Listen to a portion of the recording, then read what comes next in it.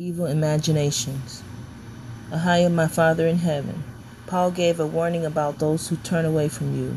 Yes, they knew Elohim AHaYaH, our mighty God, but they wouldn't worship him as God or even give him thanks. And they began to think up foolish ideas of what you, AHaYaH, was like, our mighty God. As a result, their minds became dark and confused. Claiming to be wise, they instead became utter fools. So many people in our world today have made up foolish ideas about who you are, AHaYaH, and as a result have minds that have become dark and confused. They profess to be part of a new age, but they look like fools.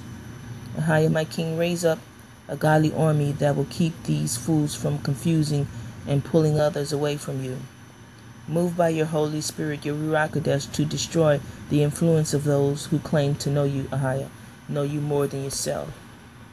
AHaYaH, make us into a strong, bold, spiritual army in America. We are humans, but we don't wage war as humans do.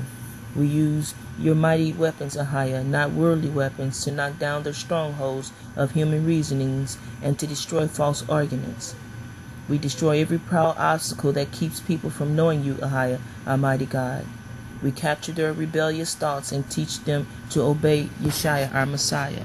And we thank you, AHaYaH. In Yeshua's name we pray for pulling down evil imaginations and bringing into captivity and obedience the thoughts and minds and wills of you and the people. In Yeshua's name, amen.